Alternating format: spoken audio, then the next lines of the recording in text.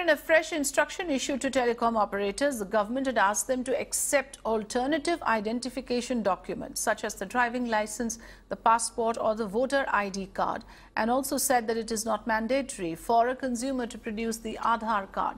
Yet there seems to be a lot of confusion on the Aadhaar linkage. Let's get you this special report.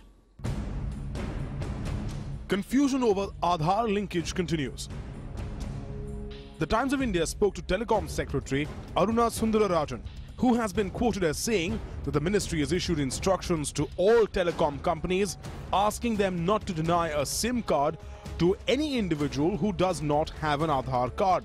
But despite the Telecom Secretary giving clear directive, Mirror now found that there has been no clear circular or notification yet from the government.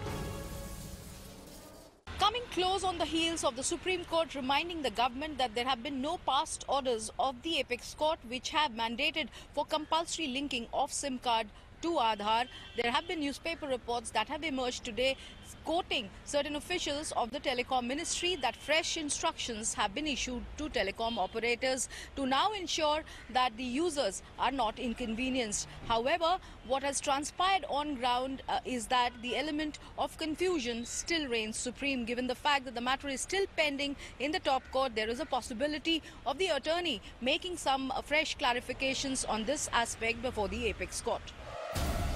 Meaning that the confusion over linking your SIM card with Aadhaar continues.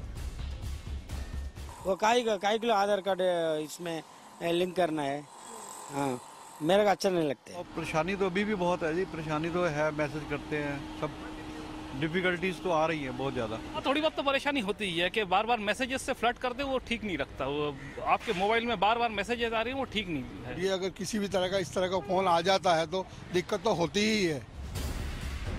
As the Aadhaar issue continues to be heard by the top court, Mirror now asks, why is the government not making it clear if we should link our Aadhaar with mobile connections or not?